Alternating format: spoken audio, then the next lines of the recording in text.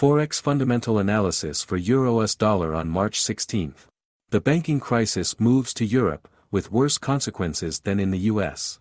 The day before the Credit Suisse bank asked for additional funding, after which the shares of the financial institution lost 31%, capturing along the way the shares of other European banks and the collapse of the single currency.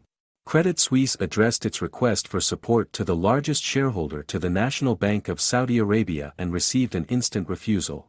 In fact, investors have long been taking money out of Credit Suisse. The bank has been linked to drug trafficking in Bulgaria, corruption schemes in Mozambique and other nefarious affairs. But are the Swiss bankers' affairs that bad? Unlike the Silicon Valley Bank, there are very liquid instruments in the bank assets, and the National Bank of Switzerland has never had claims to Credit Suisse.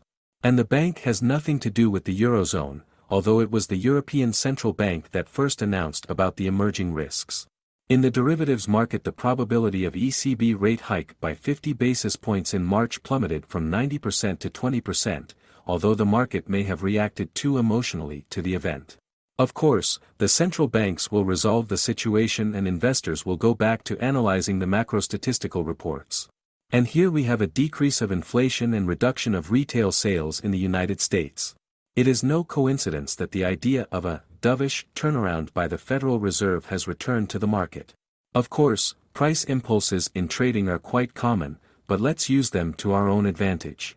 Our forex trading strategy implies buying when the EURUSD returns to the 1.0575 till 1.0725 range, which will allow us to form longs at an attractive price.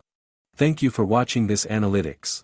Our company specializes in providing signals for trading in all financial markets such as forex, stock market and crypto. You can find the whole article at the link in the description. You can also like this video and subscribe to the channel.